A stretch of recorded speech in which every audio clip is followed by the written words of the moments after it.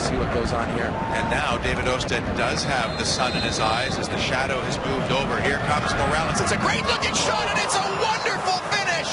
He's done it again. And after dominating most of the first half, Javier Morales, a thorn in the Whitecaps' side, has equalized through the set piece on the stroke of halftime.